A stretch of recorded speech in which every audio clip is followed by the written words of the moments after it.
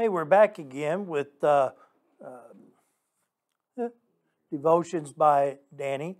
The title is Looking into Jesus, Hebrews chapter 1, verse 1 and verse 2.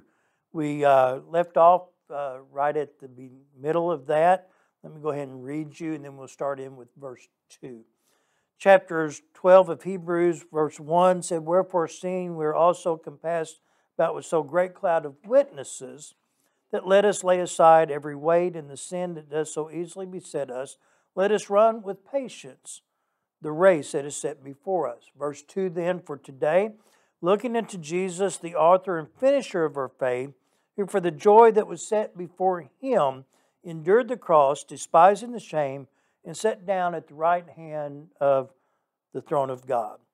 When we look at verse 2 then, looking to Jesus, I want to begin Hebrews chapter 2, verse 9. It says, But we see Jesus, who was made a little lower than the angels for the suffering of death, crowned with glory and honor, that he, by the grace of God, should taste death for every man. Jesus, who was the Word, who became flesh and dwelt among us, full in grace and truth, the one who we share our allegiance to, our Savior, our closest friend, looking to Jesus, who indeed says, the author and finisher of our faith. He is the one who began it. He is the one who will perfect it. Philippians chapter 1, verse 6 says, Being confident of this one thing, he who began a good work in you will perform it unto the day of Jesus Christ. We said earlier, this race that is set before you, that God has ordained, that we walk in. And so we have Jesus, who is the author and the finisher of our faith, the one who began it, the one who will perfect it, the one indeed who will finish it. He endured the cross. Hebrews chapter 2, verse 10 would read this way, For it became him for whom are all things, and by whom are all things, and bringing many sons into glory, to make the captain of their salvation perfect through sufferings. He endured the cross. This gospel that we talk about in this preaching of the good news, 1 Corinthians chapter 1, verse 18 says, For the preaching of the cross is to them that perish foolishness, but to us which are saved it is the power of God. Jesus, who endured the cross, despising that shame, who did it so that you and I could become children of God. Remember 2 Corinthians 5:21 says, He became sin for us who knew no sin, so that we might be made the righteousness of God in Christ Jesus. Not of good works, so we can't boast, but by grace we're saved. And the one who began that work is the same one that's there with us to help us to complete it. He is at the right hand, as it says here, set down at the throne of God. What a blessing. Hebrews chapter 1, verse 3 tells us all the way through that, who being the brightness of his glory and the express image of his person, upholding all things by the word of his power, when he had had by himself, he purged our sins, sat down at the right hand of the majesty on high. It's another verse that teaches us, and let me go ahead and find it and read that to you.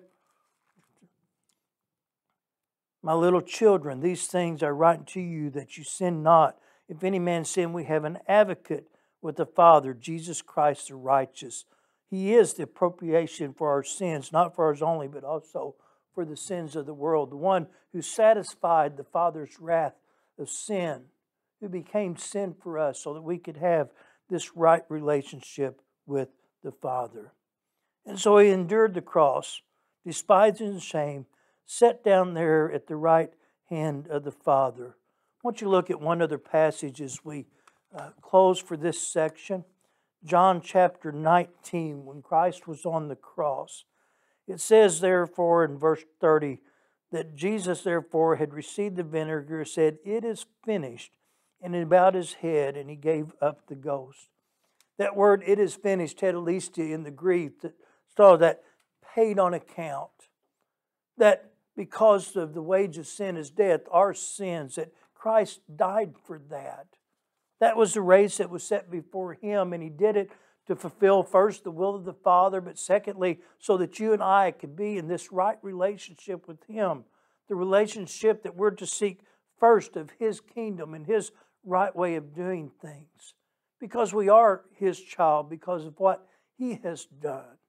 And so may you look to Jesus, knowing that He who began that good work in you will complete it.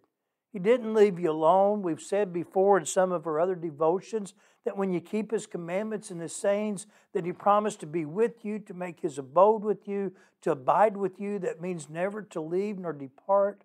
So my friend, count your blessings, that God loves you enough that He sent you Jesus, that you need to keep looking to Him, to keep His words, His sayings, obey them, follow them, have that relationship that God intended for you to have, and be blessed, knowing that you're in a right relationship, all because of what Jesus did and still doing in your life.